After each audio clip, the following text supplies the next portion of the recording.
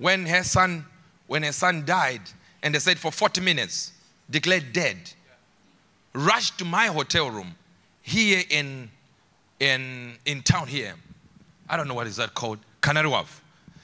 And I'm in there, they knocked, we have a problem. She's crying. What is happening? My son has been declared dead. I said, don't worry, I'll talk to God.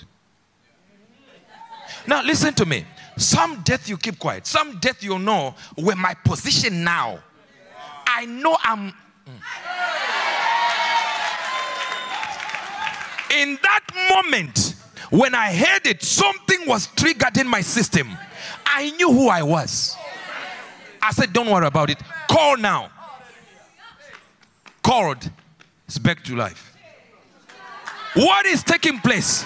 Why do we leave others and why do we speak on others? The reality is, when you know you are in a certain location, when you are conscious of it, sometimes you're not conscious of it.